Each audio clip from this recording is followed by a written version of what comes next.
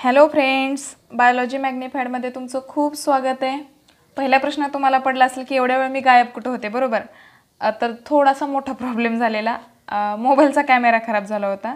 म्हणजे तसं पण हा व्हिडिओ माझ्या मोबाईलवर अजून पण नाही आहे। आता मोबाईल नवीन घेण्याशिवाय ऑप्शन नाही, कारण कॅमेरा पूर्णपणे डॅमेज झाला आहे। काय माहिती सेटिंग हल्लं किंवा बऱ्याच गोष्टी झाल्या त्याच्यामध्ये। मोबाईल खराब झाल्यामुळं मी व्हिडिओ पण अपलोड करू शकले नाही। सगळ्यात महत्त्वाची गोष्ट बाळांनो, 12चा रिझल्ट लागला तुमचा, आणि साधं कॉंग्रॅच्युलेशन्स म्हणायला सुद्धा मला व्हिडिओ बनवता आला नाही। लॉकडाऊन पडलं, त्याच्यानंतर कुणाचा फोन घेता पण येत नव्हता आणि बाहेर जाताही येत नव्हतं। सो स्ट्रिक्ट लॉकडाऊन झालं साताऱ्यात। त्याच्यानंतर रिझल्ट नंतर जे 2 व्हिडिओज पडले ते मी ऑलरेडी शूट केले होते, तेच अपलोड झालेले होते। तर सगळ्यात पहिल्यांदा तुमचं मनापासून अभिनंदन, खूप छान रिझल्ट लागला आहे। बऱ्याच जणांचे फोन आले, मेसेजेस पण आले की एवढे एवढे मार्क्स पडलेत। ज्यांना चांगले मार्क्स पडलेत त्यांचं पण अभिनंदन, ज्यांना थोडेसे अपेक्षेपेक्षा कमी पडलेत त्यांचं सुद्धा खूप अभिनंदन। कारण बाळांनो, तुम्ही तुमचं 100% दिलंच की रिझल्ट जो लागायचा तो लागू देत, तुम्ही तुमचं 100% दिलं, बरोबर? आता मला एक छोटासा इन्सिडेंट सांगायचा आहे लेक्चर सुरू करण्याच्या अगोदर। धनश्री आपली सबस्क्रायबर आहे, तिचा मला कॉल आला, उशिरा कॉल आलेला। रिझल्ट तर 1 वाजता लागला, मला वाटते 6-7च्या दरम्यान तिचा फोन आला आणि तिने मला सांगितलं एवढे एवढे मार्क्स पडलेत। तर त्याच्यामध्ये तिच्याकडून जेवढी अपेक्षा होती तिची स्वतःची, आमची सगळ्यांची, त्याच्यापेक्षा तिचे मार्क्स खूप कमी होते तिच्या अपेक्षेप्रमाणे, किंवा ती जेवढी पाडेल वाटलेलं त्याच्यापेक्षा बरेचसे मार्क्स कमी होते।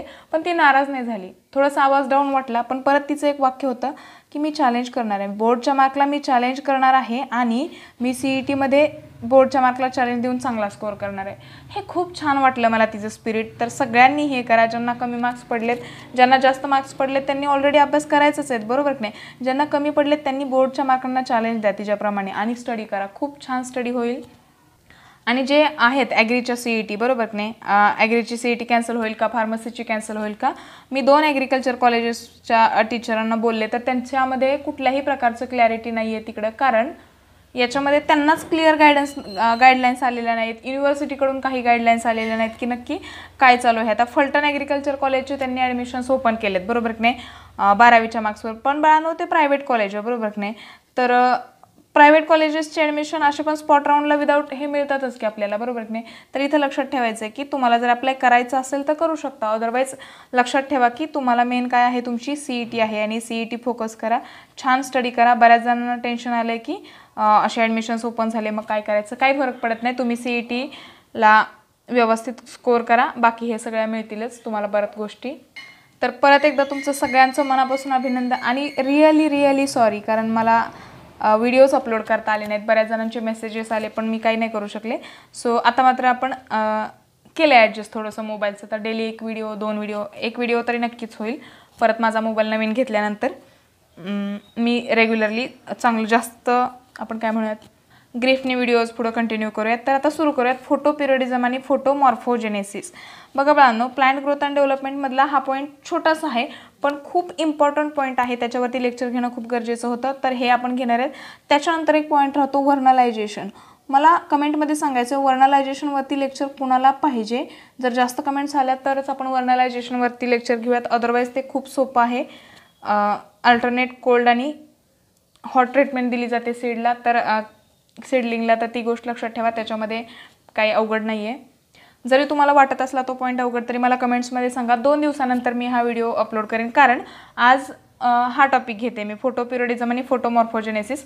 आजच मी ह्युमन न्यूट्रिशनचा व्हिडिओसुद्धा शूट करते। याच्यानंतर आपलं लेक्चर कुठलं असेल बाळांनो, ह्युमन न्यूट्रिशन हा जो पॉईंट टॉपिक आहे आपला 11चा, त्याच्यावरतीचं लेक्चर शूट करते। सो हे याच्यानंतर याच्यावरती लेक्चर असेल आणि मग 2 दिवसानंतर मला याच्यावरती वर्नलायझेशनवरती लेक्चर टाकता येईल, कारण मोबाईल तसा माझ्याकडे आजच्या दिवसासाठीच आहे दुपारपर्यंत।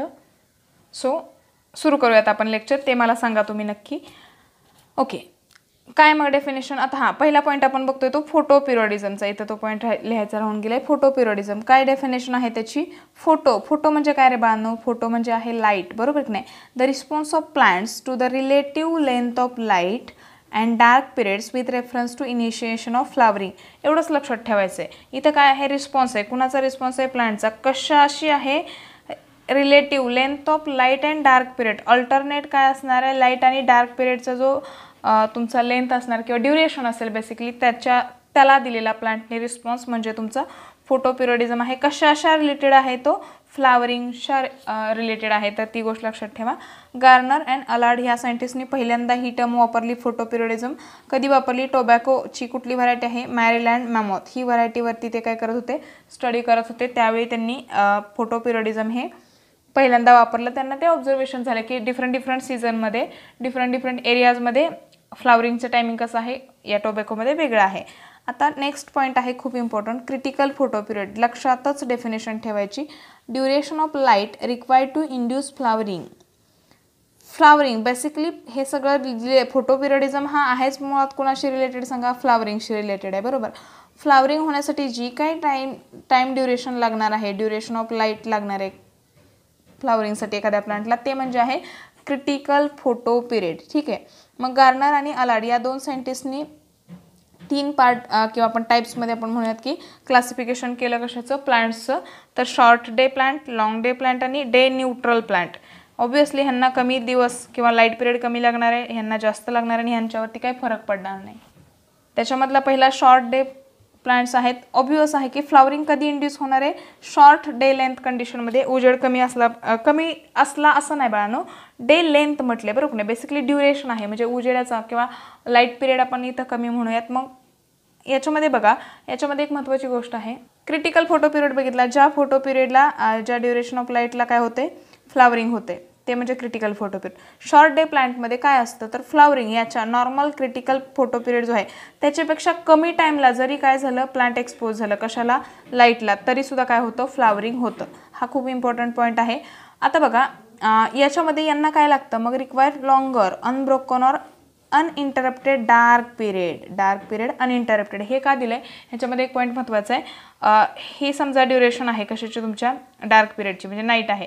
याच्यामध्ये थोड्या वेळासाठी जरी फ्लॅश जरी पडला, म्हणजे आपण काय म्हणूयात रात्र आहे आणि शेजारून गाडी चालली, तर तो फ्लॅश त्या शेतावरती पडेल बरोबर, त्या पिकांवरती पडेल, तर तेवढ्याने सुद्धा इथं फ्लावरिंग अफेक्ट होतं. हा खूप महत्त्वाचा पॉईंट आहे, लक्षात घ्या. ठीक आहे.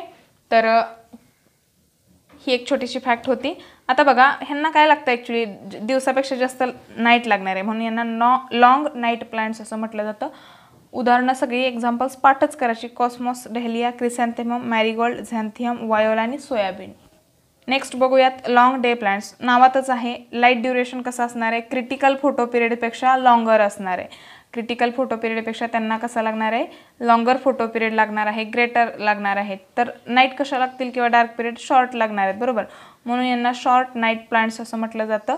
याच्यामध्ये एक गोष्ट लक्षात ठेवायची, in long day plants critical photo period is a limit above which they produce flowers. म्हणजे क्रिटिकल फोटो पिरियडपेक्षा हे एक लिमिट आहे, याच्यापेक्षा जास्त लाईट झाल्यानंतर फ्लावरिंग येणार आहे, याच्यापेक्षा कमी नाही. मग अशी क्रिटिकल फोटो पिरियडपेक्षा कमी चालत होतं. इथं हे एक लिमिट आहे, याच्यावरती लाईट पिरियड गेला पाहिजे तरच फ्लावरिंग इंड्यूस होणार आहे. एक्झाम्पल पाठ करून ठेवायचे, spinach, wheat, radish, bit, lettuce, Mentha आणि पॉपी. पॉपी म्हणजे खसखस. आता इम्पॉर्टंट पॉईंट आहे, डे न्यूट्रल प्लांट्स किंवा इनडिटर्मिनेट प्लांट्स किंवा photo neutral, photo light neutral काय फरक पडत नाही. Flowering is not affected by length of day. डेच्या लेंथवरती काय फरक पडत नाही. ठीक आहे, कमी असो जास्त असो ते फ्लावरिंग त्यांचं होत असतं. साधी सोपी कन्सेप्ट आहे. कुकुंबर, टोमॅटो, मेज, सनफ्लावर, रोज, कॅथेरंथस, शू फ्लावर. तर हे सगळे डे न्यूट्रल प्लांट्स आहेत. आता खूप इम्पॉर्टंट क्वेश्चन आहे, पॉईंट आहे, फोटोमॉर्फोजेनेसिस. ठीक आहे, मॉर्फोलॉजी, जेनेसिस, फॉर्मेशन. मॉर्फोलॉजीमध्ये काय येतं सांगा? ऑर्गन्स येतात, एक्सटर्नल कॅरेक्टर्स येतात, लाईट. म्हणजे इथं काय असणार आहे सांगा? लाईट अफेक्ट करणार आहे कशामध्ये? ऑर्गन फॉर्मेशनमध्ये. ठीक आहे, मग हेच आपल्याला बघायचं आहे. त्याच्यात एक पहिला कन्सेप्ट आहे स्कोटोमॉर्फोजेनेसिस किंवा इटिओलेशन. हा एक त्याला वेगळा शब्द आहे जो बुकमध्ये नाही पण त्याला म्हटलं जातं. सिम्पली काय बघा, ग्रोथ इन डार्क म्हणजे रात्रीच्या जे डार्क बघा, डार्क आणि लाईट दोन पिरियड असतात की नाही आपल्याकडे, दोन कंडिशन्स आहेत. मग झाडाची ग्रोथ तर होते. आज जर समजा झाड किती असेल 10 सेंटीमीटर असेल तर उद्या समजा 12 सेंटीमीटर झाले. ठीक आहे, काय झाले? 12 सेंटीमीटर किंवा अगदी 11 सेंटीमीटर. मग ही काय फक्त दिवसा ग्रोथ होते का? नाही, रात्री पण होते आणि दिवसा पण होती. मग जी ग्रोथ रात्री होते त्याला स्कोटोमॉर्फोजेनेसिस म्हटलं जातं. जी ग्रोथ लाईटला होतं त्याला फोटोमॉर्फोजेनेसिस म्हटलं जातं, जे पुढे बघायचं आहे आपल्याला. मग डार्कमधलं बघूयात, ही ग्रोथ कधी होती? रात्री, डार्क पिरियडमध्ये. लक्षात ठेवायचं आहे. काय काय होतं मग रात्रीची कुठली ग्रोथ होती? तर इलॉंगेटेड स्टेम इलॉंगेट होतात.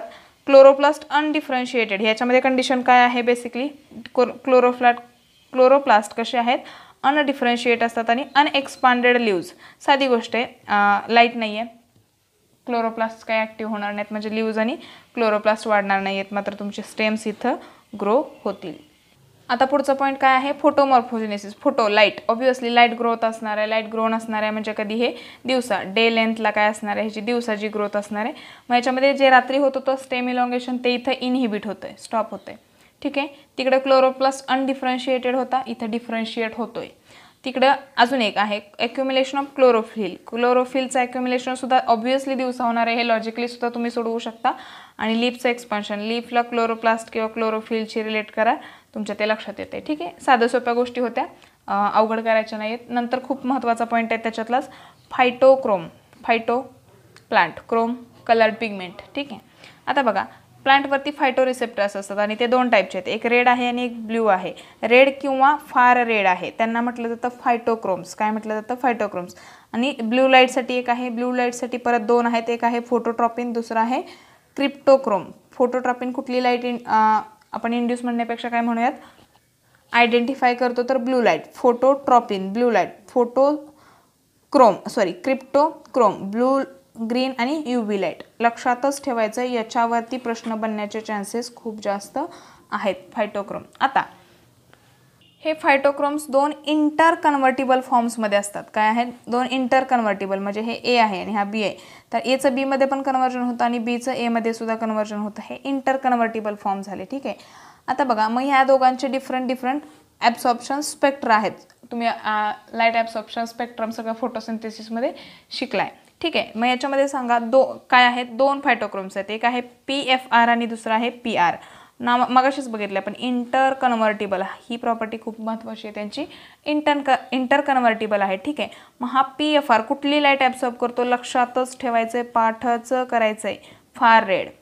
आणि PR काय करतो, रेड.